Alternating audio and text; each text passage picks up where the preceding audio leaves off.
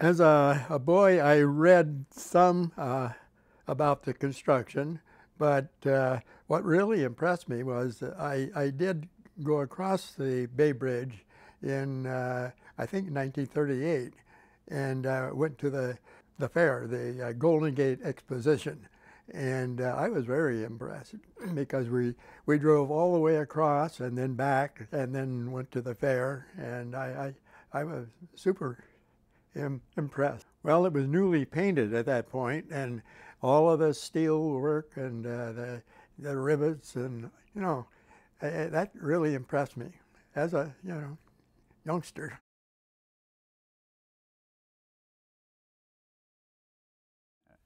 The 1930s and in the early 1950s, steel bridges were pretty well standardized. You had eye-bars and members that formed together in certain triangles. A truss is just nothing but triangles put together. But a triangle is the greatest, most sturdy structure. If you put it into a rectangle, it distorts. So there's nothing magic about a triangle. It's the most rigid structure. And of course, if you have any sides less than that, it's not an enclosed figure. So that's all we had. We had trusses, and we had members that were made up in those trusses. We had eye bars, which are just bars with expanded ends with holes in them that look like eyes. We had rivets. We had gusset plates. And what we do is just put these together to get the span that you want.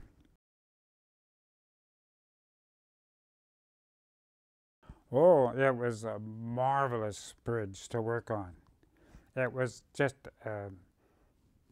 beauty, just pure artistic, not in the beautiful artistic, but in the way they put everything together, and how they solved all their problems.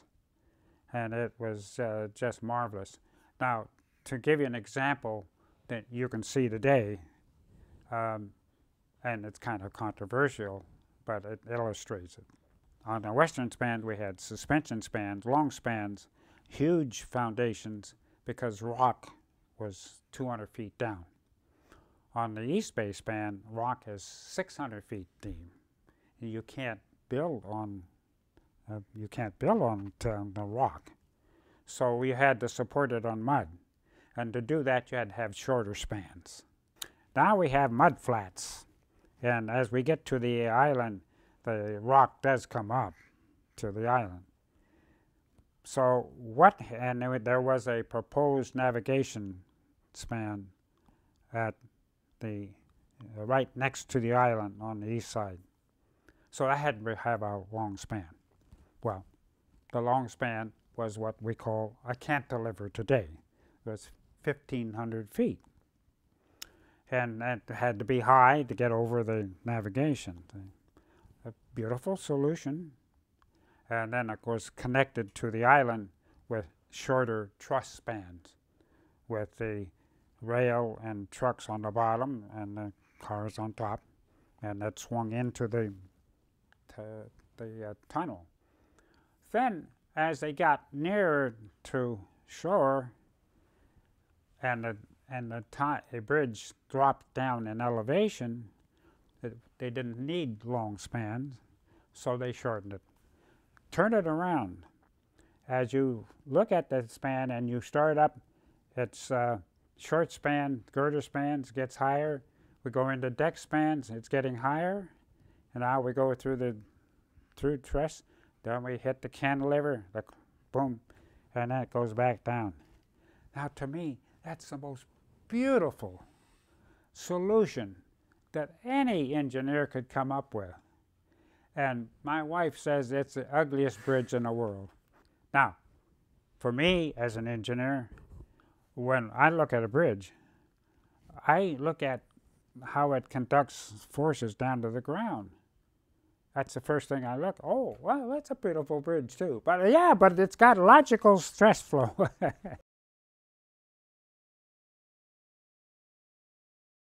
The year that the key system petitioned and abandoned service, Transbay service, that's when all this started on the Bay Bridge, because you had approximately a quarter of the bridge vacant and being unused.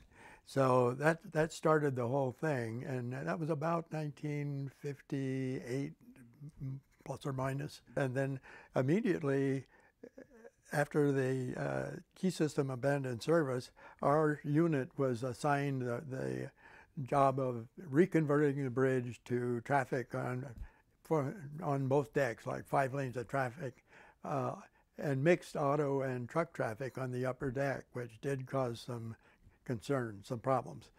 And so I was doing some minor drafting, not minor, but minor design and drafting, and like extending the expansion joints, the finger joints, across where the rails were on the bridge. There were some problems that were known and other problems that we discovered.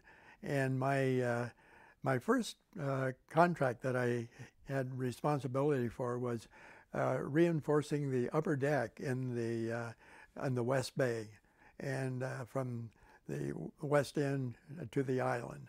I came up with the idea of pre-stressing the floor beams. We used T1 steel, which is a high-strength steel cover plate, and attached one end, and this stressing device that was designed in my unit engaged in some of the pre-drilled holes in the plate, and then tensioned it, yep. And then while it was under tension, put the additional bolts in and locked it in place.